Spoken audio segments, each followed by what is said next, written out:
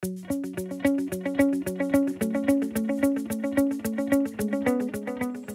guys, Abner Miranda here.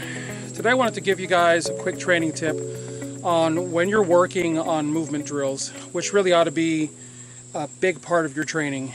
Your training ought to be based on moving, stopping, stabilizing, finding your shot, deciding if you're going to shoot or move again, and then taking off and moving.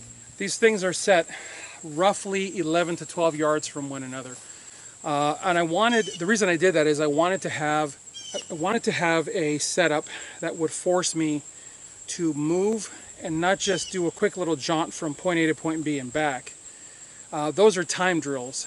I wanted something that really required me to move with real focus, because if you're only moving 5 or 6 yards, by the time you take off running, your run is now over. But when you're dealing with this expanse or greater, and I would highly suggest that you go greater, if you're dealing with a large expanse, you can actually get into a proper run. The reason that this is not greater is this camera is set at 170 degrees of aspect ratio, and if I get any wider on these things, the video gets ridiculous. I don't want you guys seeing this weird fisheye effect, which you kind of already have going. But I wanted to give you the bigger picture. This drill not only works with rifle, like we're going to do today, it also works really well with handgun. You're able to get into a full-on run. You're able to traverse 1, 2, 3, 4. I would suggest that you not go more than 4 cycles. And the reason for that is once you're about 4 cycles into this, and it should be about 2 to 3 shots per position. Once you're about 4 cycles into this, your heart rate is really, really high, and now you run the risk of falling. And the last thing you want to do is take a really bad spill on the range. From the standpoint of hurting yourself with a firearm, that's ugly. But just at a more simple level, you don't want to hurt yourself on the range, and then tomorrow in the real world, as it were, when trouble comes looking for you, you hurt yourself here and you can't defend yourself there. So let's have a look. And by the way, guys, because you know that I'm really big on the concealment of a firearm, that also applies to your SBR or your AR-15 pistol if this were a Shockwave. This is actually a proper SBR.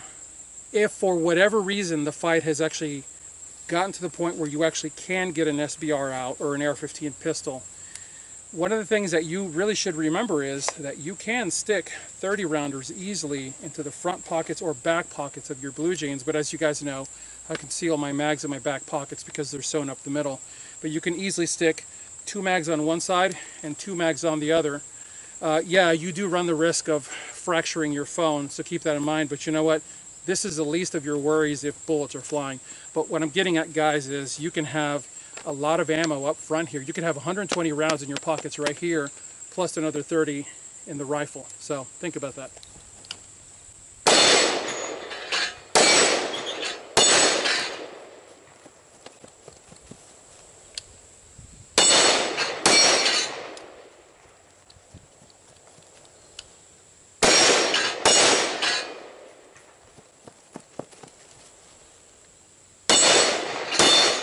You know, I've come to the conclusion there's no attractive way to do that.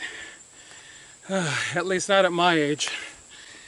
You will find inconsistencies in your movement, in your weapons handling, when you set up a drill that requires more physical output from you than you're accustomed to. That's what I've got for you guys today. If you have any comments or questions, leave them below. I'll answer them. As always, God bless you all. Thank you for watching. Get those guns out and practice. Have a good one.